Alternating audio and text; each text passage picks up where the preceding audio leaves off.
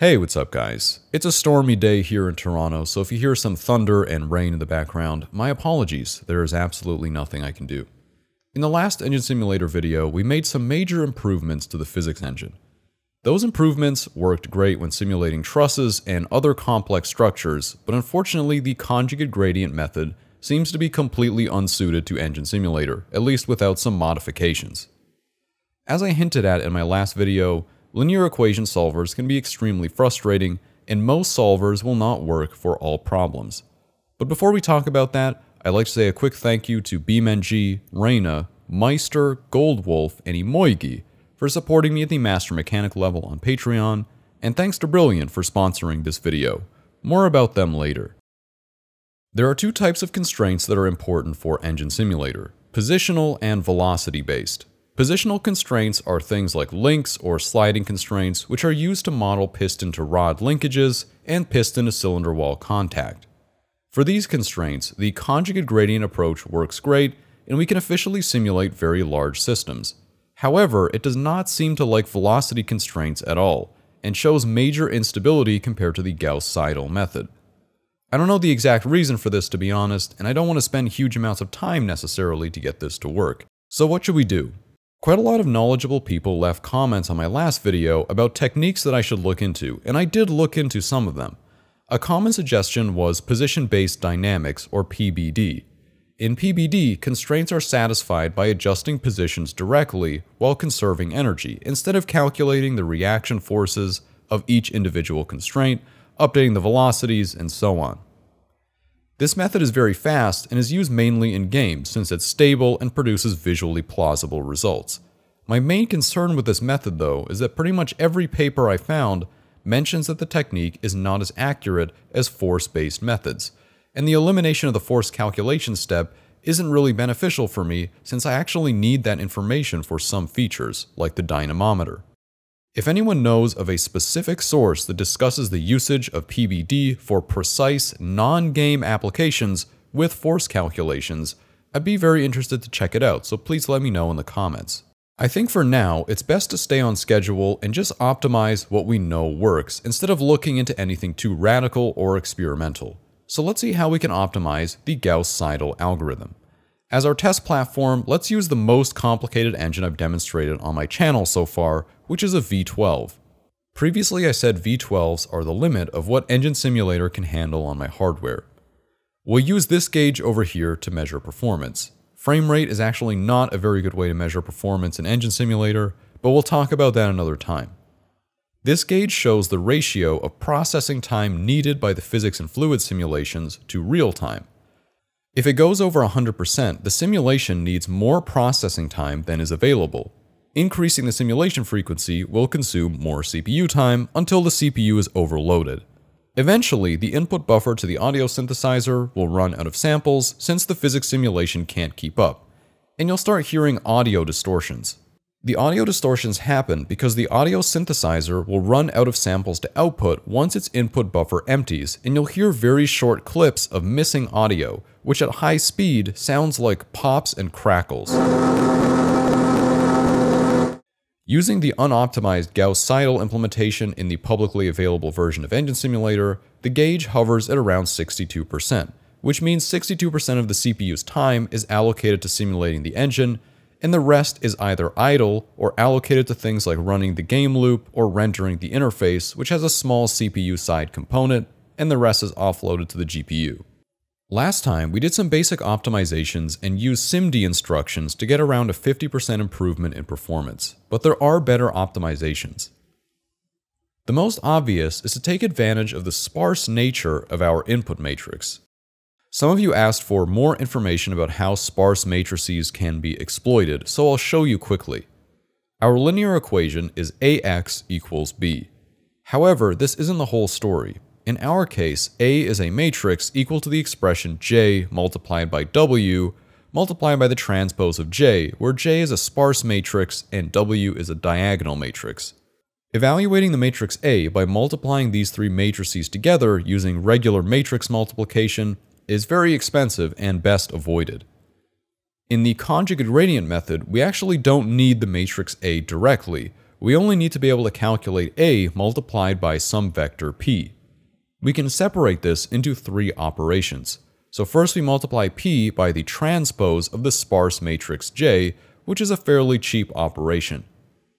Multiplying a vector by a diagonal matrix is just a scale operation, which is also very cheap. Now we multiply the result by J, which is another cheap sparse matrix operation. These 3 inexpensive operations are faster than evaluating the giant matrix A and then doing an expensive matrix multiplication of A, which is no longer in sparse matrix form, by the way, by P. In the Gauss-Seidel algorithm, things are not as simple. We actually do need to know the values of the matrix A, since we need to separate A into upper and lower triangular matrices and a diagonal matrix. Using some tricks though, it is possible to evaluate A as a sparse matrix.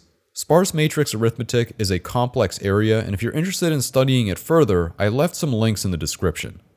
The short version of the story is, instead of storing the entire matrix A, we only store the non-zero values, which makes calculations much cheaper since we don't have to do a bunch of unnecessary multiplications by 0. With the sparse matrix arithmetic implemented, the Gauss-Seidel algorithm is now around 10 times faster than it was before, which is a pretty decent improvement. Let's try these new enhancements with the V12 test engine. CPU utilization dropped from 62% to around 48%, which is a 14% reduction in CPU time and a 23% improvement overall. This allows us to run the V12 with a higher frequency, which reduces the number of audio artifacts and makes the simulation more accurate. But why is it not 10 times faster? Well, this is probably because the physics simulation is not the only thing consuming CPU time. According to Visual Studio's profiler, the bottleneck seems to be the fluid simulation now, which takes up more than twice the CPU time of the physics engine. This is something that I plan to look at in another video, since the entire fluid simulation needs a major overhaul anyway. But don't worry, I have some tricks and internal controls that are not yet directly available in Engine Simulator, and we're going to use these to simulate the absolute largest possible engine today. But first, I get a lot of questions and emails from people asking how they can create something like Engine Simulator. Well, today's sponsor, Brilliant.org, is a perfect place to start. The key is to learn as much as you can about anything that interests you, and Brilliant lets you do that with a wide variety of amazing interactive courses about math and computer science. This knowledge will seriously help you professionally and when creating challenging side projects, which is how Engine Simulator began in the first place. You might notice that we talked a lot about linear algebra and solving linear systems of equations recently. Well, Brilliant actually has an Introduction to Linear Algebra course which covers a lot of the fundamentals of this area. A practical knowledge of linear algebra is extremely valuable for game development, and Brilliant's courses focus on putting what you learn into practice immediately with meaningful practice problems so that you actually build that intuition and real know-how. To try all of Brilliant's features for free for 30 days, visit brilliant.org/ontothegreat or click on the link in the description. The first 200 of you will get 20% off Brilliant's annual premium subscription. Once again, thanks to Brilliant for sponsoring this video, and now we'll get back to building our giant engine. All engines in Engine Simulator are specified using a scripting interface. I'm definitely not going to manually write the script for this engine because it's going to be huge. Instead, I'm going to write a Python script to generate the engine for me. I tend to use Python for informal scripts and simple tools where efficiency isn't that important and I need to get it done quickly. After a bit of work, we have this script which allows me to build arbitrary engines with whatever firing order I want. In this case, we have a 69-degree V angle, 420-liter displacement, and V69 configuration. It has one bank of 34 cylinders and one bank of 35 cylinders for optimal balance. It's truly a marvel of modern engineering. The ignition display is actually there, but there are so many cylinders it's practically impossible to see without the engine running. I did some calculations and figured out that in real life this engine would be around 22 feet long, so it's probably not suited for automobile applications. Anyway, let's see if this thing will run. With default settings, the answer to this is definitely no.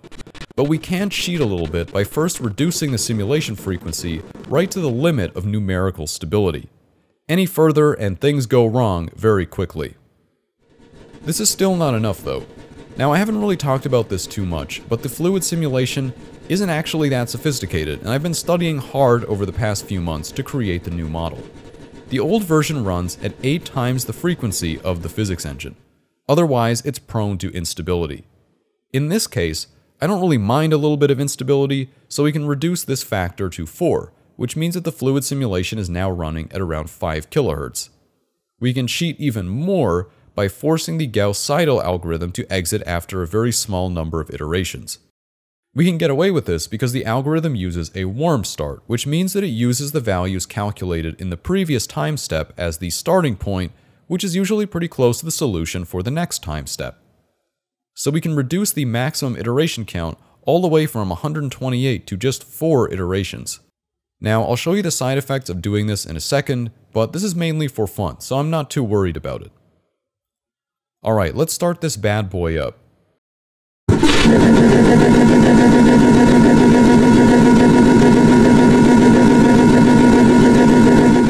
At low RPM, most of what you're hearing is fluid simulation instability because I've lowered the simulation frequency so much.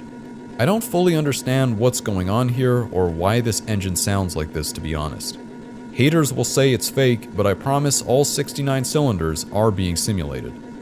If we slowly open the throttle, we can hear what this engine sounds like at a higher RPM.